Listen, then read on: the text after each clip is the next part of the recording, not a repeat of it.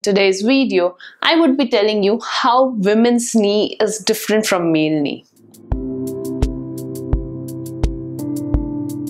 Hello friends, how are you doing? Welcome to the YouTube channel HealthQ, the place where our mission is to motivate you to look at the brighter side of the hair. So without wasting much time, let's get into this factful video. Men, women are different in many ways, but have you ever thought that men and women's knee are also different? Yes, it's true. Women and male knee are different in many ways. Many people think that women's knee is just a miniature version of male's knee, but that's not the fact.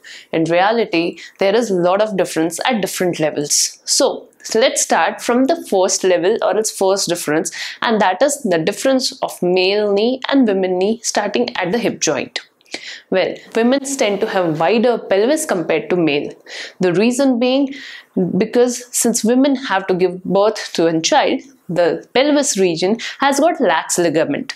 At the same time, the angle at which the pelvic bone joins with the sacrum bone, or else called as the tailbone, is also wider. This leads to a wider shape of the pelvis. Now, what happens with this? The hip bone is also more pronounced compared to male. This increases an angle which is called as Q angle in the knee joint, and this brings to the difference there in the knee structure in men compared to women, and that is the women's knee is more extended and internally rotated compared to male. Women tend to stand in a way where the knee would be more straight compared to male. At the same time, the kneecap bone or its patella bone would be seen a little bit more inwardly position compared to male. This puts them at a higher risk of knee injury. Apart from that, the another way the women knee is different from male knee, and that is at hormonal level. Women have got higher estrogen level in their body. Estrogen is an hormone that delays the collagen formation inside the body. Collagen is nothing but a structure or its fibers that makes the ligaments. Hence, whenever a woman will have an anterior cruciate ligament injury or any sort of ligament injury, the estrogen will delay the process of healing because estrogen will not allow the collagen formation to happen faster.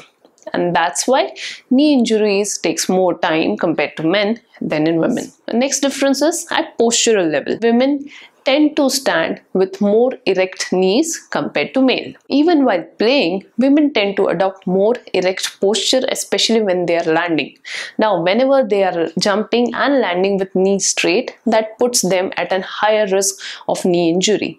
And that's why women have got more injury episodes of knee compared to male. Looking at the muscular level, women tend to have stronger quadricep muscles compared to the hamstring muscle.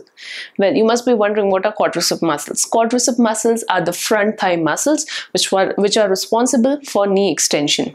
As I previously mentioned in postural side, that women tend to stand with more straight knee, which means they tend to develop more strength in the quadricep group of muscles, but they tend to develop weakness in the back thigh region. Now, this imbalance leads to more chances of tripping and pain or else fall following walking and other activities, leading to higher risk of injury among women. According to National Institute of Health, women are 8 times more higher at risk of development of anterior cruciate ligament injury compared to men because of these factors. So what should a woman do in order to prevent knee injuries? The first thing is to educate themselves and understand what are the patterns that women tend to have in relation to knee joint.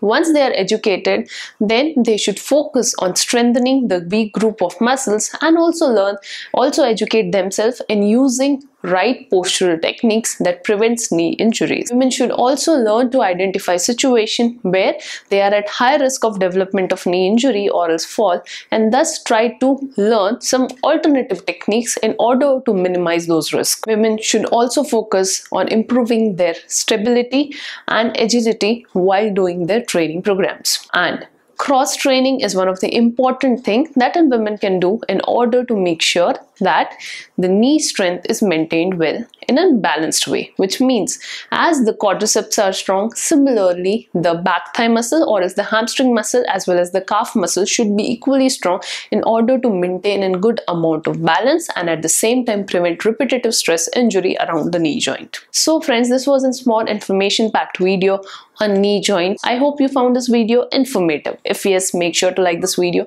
share this video with your friends and family members, and do not forget to subscribe to our HealthQ channel. See you in another video. Thank you.